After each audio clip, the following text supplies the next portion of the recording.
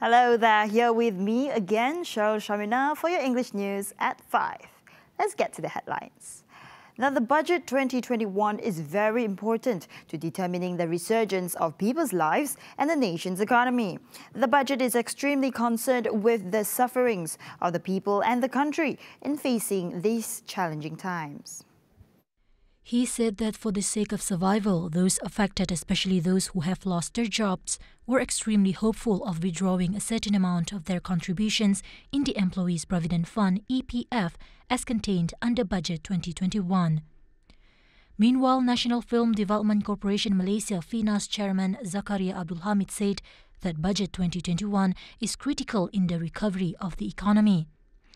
Thereby, it is extremely important Budget 2021 is approved so that programs that had been planned could be implemented without any hindrances, thus providing job and income opportunities to every layer of the country's creative industry players. As for National Fishermen's Association, NECMAT Chairman Abdul Hamid Bahari said all the initiatives announced by the government through Budget 2021, which he described as expansionary, was in line with the current situation, especially since the effects of the pandemic would continue to be felt next year. Association of Registered Childcare Providers Malaysia PPBM President Anissa Ahmad said it was necessary and important to approve anything that could help improve the quality of early childhood education. Right. Now, the free business registration scheme will be expanded to the youth and single mother entrepreneurs in the B40 group. Domestic Trade and Consumer Affairs Minister Datuk Seri Alexander Nantalinggi said the effort would spark business interest and encourage more participation from the groups due to the impact of the COVID-19 pandemic. He added the Companies Commission of Malaysia, SSM, will formulate a suitable method to enable youth and single mother entrepreneurs in the B40 group to benefit from the free business registration scheme. Usaha SSM memperluaskan inisiatif pendaftaran perniagaan percuma kepada golongan belia dan ibu tunggal B40 ini bakal mencetus minat berniaga dan menggalakkan lebih ramai penyertaan golongan ini untuk menceburi bidang perniagaan, menjana pulangan pendapatan tambahan yang dapat menampung kehidupan seharian mereka, seterusnya merancakkan lagi pertumbuhan sektor perniagaan di negara ini. He said this during the minister's question time on Tuesday. Now, the mandatory COVID-19 quarantine period has been reduced from 14 days to 10 starting yesterday, December 14. However, based on scientific data, the Ministry of Health has made a decision that the risk of COVID-19 infection has no significant difference, even if the quarantine period is shortened to 7 days. Health Director General Tan Sri Dr. Noor Hisham Abdullah said that the shorter quarantine period was in line with the latest clinical reports from around the world. Kementerian Kesihatan telah pun berbincang dan kita berguna pakai data-data saintifik untuk menyokong kuarantin untuk tempoh 10 hari. Yang ini akan kita laksanakan pada hari ini.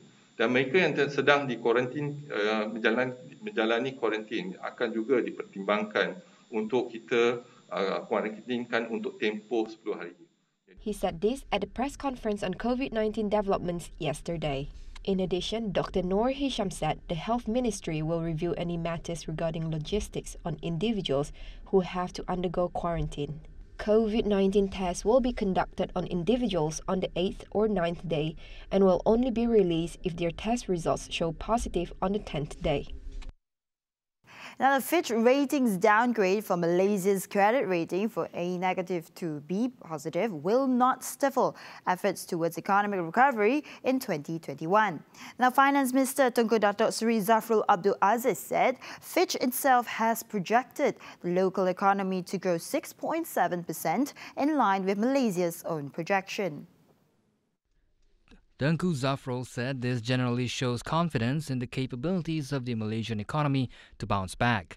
He said in response to a question by MP Lim Guan Eng during the minister's question time at the Dewan Rakyat on Tuesday, who wanted to know what measures were taken by the government to address Fitch's downgrade. Dalam hal ini, FBM KLCI dan mata wang ringgit kekal stabil dan kita merekodkan permintaan yang tinggi iaitu 2.6 kali melebihi nilai tawaran untuk bon kerajaan MGII 10 tahun yang diterbitkan minggu lalu. Dalam kata mudahnya, keyakinan pelabur terhadap pasaran modal negara jangka panjang masih kukuh. On good governance practices, Tengku Zafrul said any appointment of members of the board, including politicians, is made on the basis of suitability in terms of qualifications, experience, and expertise. It also takes into account the policy of inclusion and diversity under the Malaysian Code or Corporate Government 2017. Selain itu, berdasarkan serta syarikat, lantikan politik perlu melalui pelbagai saringan seperti oleh Bursa Malaysia, Suruhanjaya Security, Bank Negara Malaysia, Suruhanjaya Pencegah Rasuah Malaysia, Polis Diraja Malaysia dan lain-lain. Saya ingin menegaskan bahawa kerajaan komited memastikan amalan governance terbaik sentiasa dipegang. Kerajaan komited untuk melaksanakan langkah konsolidasi dan kemampanan fiskal berpandukan kepada rangka kerja fiskal jangka sederhana MTFF serta penggumbalan satu Akta Tanggungjawab Fiskal FRA yang bertujuan untuk menambah baik pengurusan dan pelaporan fiskal. Seterusnya menambah baik aspek transparansi dan good governance.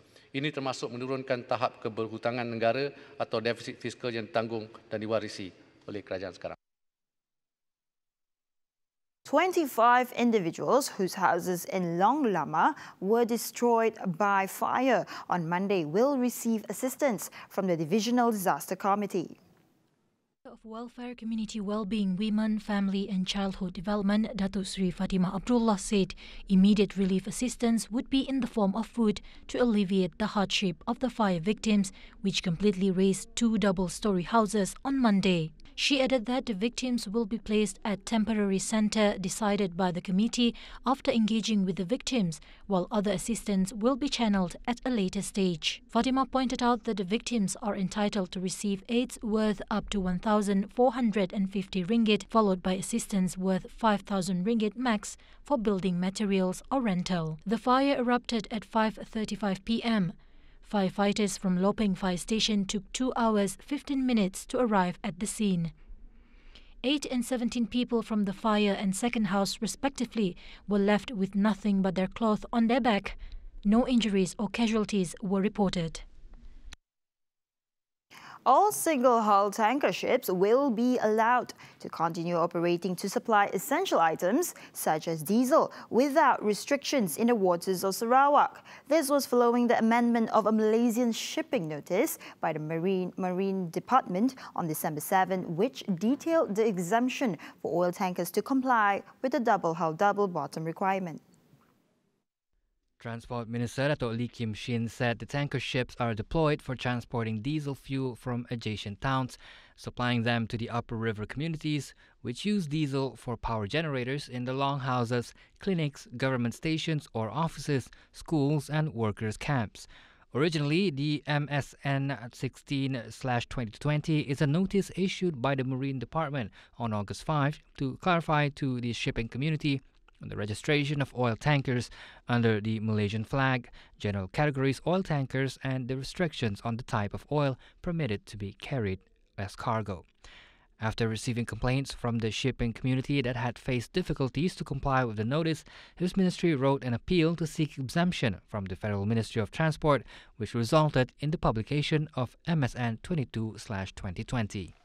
However, he clarified that this notice still applies to oil tankers in Bintulu port. Meanwhile, he said the fact that the Marine Department was willing to amend the MSN 16/2020 and gave the exemption to the shipping community proved that the current federal government was willing to listen to the people's concerns.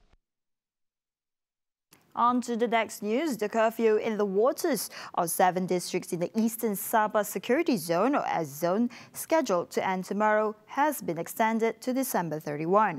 Now, the curfew covers the waters of Tawau, Sampurna, Kuna, Lahadatu, Kinabatangan, Sandakan and Beluran. Sabah Police Commissioner Dato' Hazani Ghazali said those living in the area are prohibited from approaching or being in the waters of the 7 districts between 6 p.m. and 6 a.m. The curfew also serves to protect the safety and well-being of Sabahans in the ESS zone. He further added, information gathered has revealed that militant groups involved in kidnapping for ransom and the Abu Sayyaf group are still attempting to infiltrate these waters to carry out kidnapping and cross-border crimes. And with that concludes the news at 5. Here with me, Cheryl Shamina. Stay tuned for the 11:30 Nightline with Razia Ahmad. I'll see you next time. Have a good day.